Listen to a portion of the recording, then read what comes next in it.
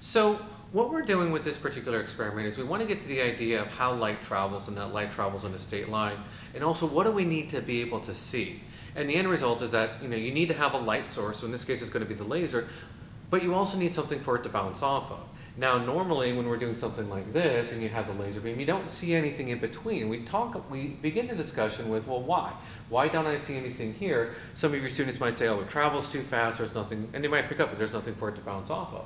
So we try to teach the idea of like, I need to have something to bounce off. So what we can use is, one, we can use baby powder, or you can also use, if you have students with an asthma condition, you can use like a little spray bottle and a squirter or something of that nature. Now you do need to be careful, like if your students who have asthma, if you're doing this a lot, you want to make sure you're not causing any breathing conditions. You also want to make sure it's in a dark enough room. So here, there's nothing going on. And when you use the baby powder, I put the baby powder in my hand and blow with my hand, because if I take the powder and I turn it upside down, it can really make a mess for you to clean up. And so we really don't want to do that. So we want to kind of minimize our cleanup time, because we're teachers, we don't have time.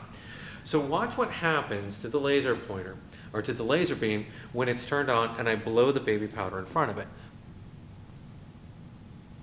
So we get that nice line of the laser pointer, and as you can see, as the particulars kind of go away,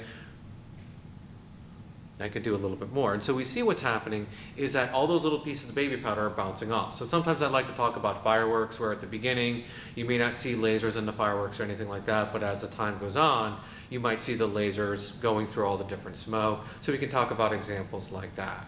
So this is a way that you can kind of use lasers to help teach what it is you're doing.